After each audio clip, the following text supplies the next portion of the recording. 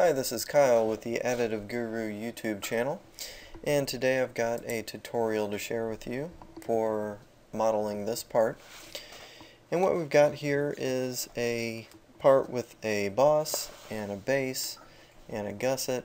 And when I see a part with lots of thin features like this, I like to think about adding components as opposed to cutting and removing material.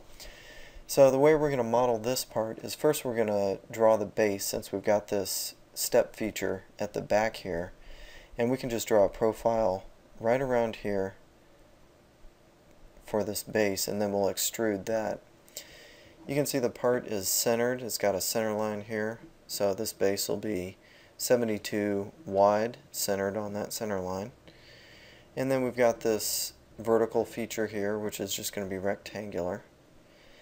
And then we've got this triangular gusset and a circular boss right here with some fillets and holes. Okay, so our base here is 35 millimeters wide. It's got this piece on the back that's 6 millimeters tall, 5 millimeters deep, and the overall base height is 10 millimeters. So let's draw that profile. Go to your sketch function, and we're going to pick the YZ plane to keep our part oriented the same way it is on our drawing, and just snap to the origin, and we've got 35 millimeters for the width, and we'll just draw the basic profile here, and we'll come back and add some dimensions to fully constrain our sketch. Okay, so go to your dimension command, and this was a height of 6 right here. Okay, and that was a depth of 5, which it already is. Overall width of 35, and an overall height of 10. Okay, that sketch is fully constrained. You can hit Finish Sketch, and then we'll go to the Extrude command, and instead of one side for the direction, we are going to choose Symmetric. And instead of the half length, you want to choose whole length. And we're going to have a distance of 72. Okay, so you can see that looks correct on the preview. And go ahead and hit Enter or OK. Let's look back at our drawing. And we're going to create this vertical piece next. You can see that the vertical piece actually doesn't have a dimension, so you have to do some subtraction here. This boss is 13 millimeters deep, and then this is 5 millimeters cut out here. So this is going to be a total of 8 millimeters from this edge right here on the step. Okay, and then the height of that vertical feature is going to be 60. We're going to have to subtract the 10 millimeters from our base. Let's go back to your model and create sketch function and hit this top face. And all we need is a 2-point rectangle, and we can snap to the size that we need for the width. Okay, that gets us close. And hit your dimension function, and we'll constrain this. Alright, 30 is correct. And the depth was 8. Okay. Now to make sure this is centered, I believe it's snapped correctly, but we can go ahead and put a dimension on it, and we can create a simple equation or function. So we know our total width is 72, subtract the 30, close parentheses, and divide by 2, and that comes out to 21. It didn't move, so it was centered properly. It's a fully constrained sketch, so you can hit Finish Sketch. And we'll go ahead and extrude that profile.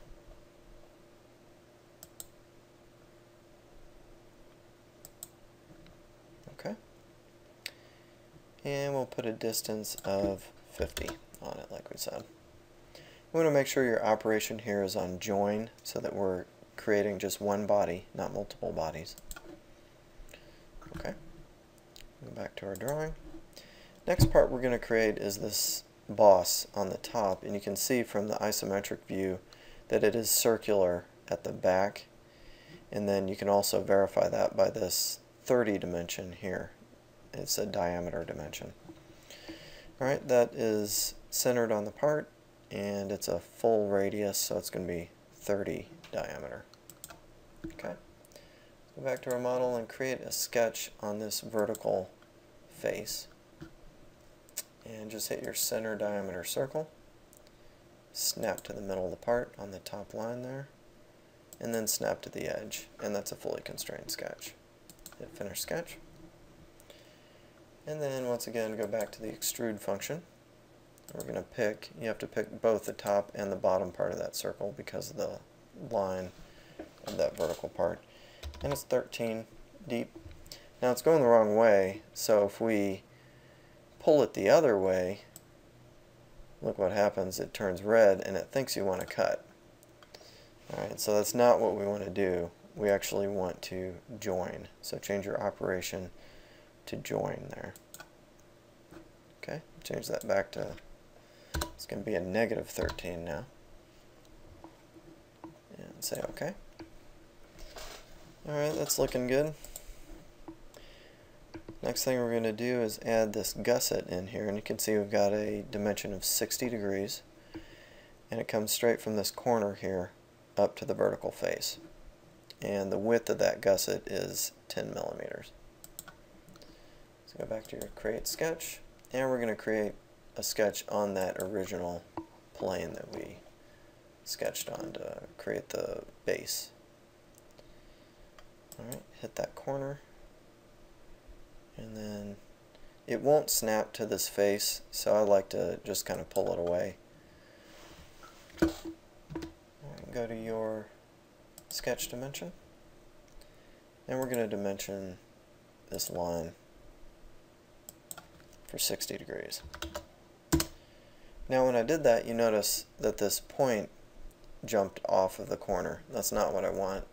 So we're going to have to put a coincidence constraint on there. Some versions of Fusion actually will create a constraint for you, but in this case it didn't. And we need to zoom in there a little bit, see what we're doing. Alright, so I've already picked the end of that line. I need to pick this corner, and it snaps right to it. Need to do the same thing on the other end of the line.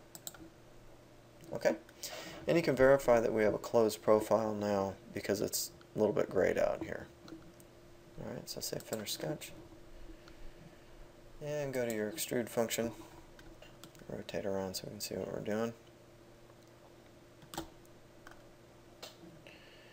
And we're going to do another symmetric for the direction and whole length. I'm going to make it a distance of 10. Say OK. Alright, that's looking good. Next thing we need to do is add our fillets here. So it's 2 at a radius of 15, so both fillets are 15. So go to your fillet function. And you can select multiple fillets at a time and set them all to the same dimension. Okay, so we'll set that to 15. Say OK. Alright. The next feature we want to create is these corner radii, but if you notice on the drawing, there's no dimension for that corner radii. So we have to assume it's centered on the circles that make up these holes. So we're going to go ahead and model the holes first. They're at a width of 48 and 23 from the back of the part, and they're a diameter of 12. So we've got 2 holes at a diameter of 12. So we're going to create a sketch on this face and just draw a line anywhere between these 2 faces. Okay. And we'll dimension that line to a width of 48,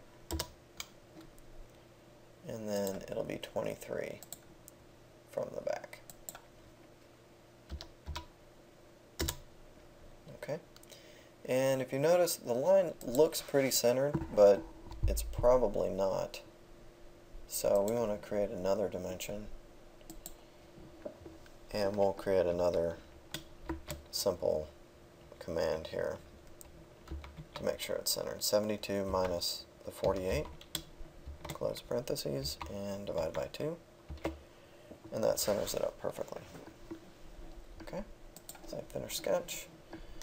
And we'll go to our hole function and just pick the ends of this line.